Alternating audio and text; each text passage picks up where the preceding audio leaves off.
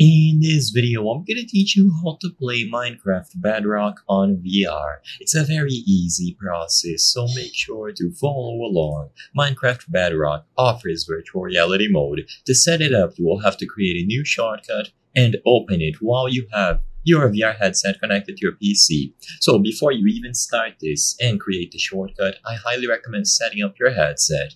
If you have a MetaQuest headset, for example, you plug it into your PC using a cable or you use Airlink. If you have never set it up to your PC, then I recommend checking instructions for your particular model. It doesn't have to be the MetaQuest, I'm only using it as an example.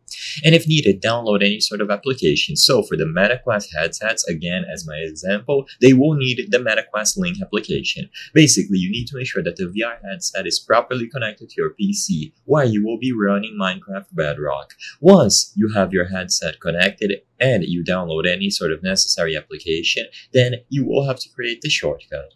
So you can go over to desktop or any other folder, right click, go to new shortcut, and what you have to do is type a location for this shortcut. As you probably saw, this is going to be the location that you have to input there. If you want to copy this for yourself, you can go to the Minecraft Help Center or just look for Minecraft Bedrock Edition in virtual reality on Google.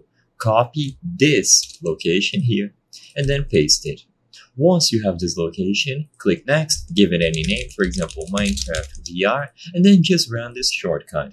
If you open the game through this shortcut that you created, VR mode will be initialized right away, and all that you need is a VR headset properly connected to your PC over a cable or wirelessly. And this will launch Minecraft Bedrock Edition in VR. I hope I was able to help you on how to play Minecraft Bedrock on VR.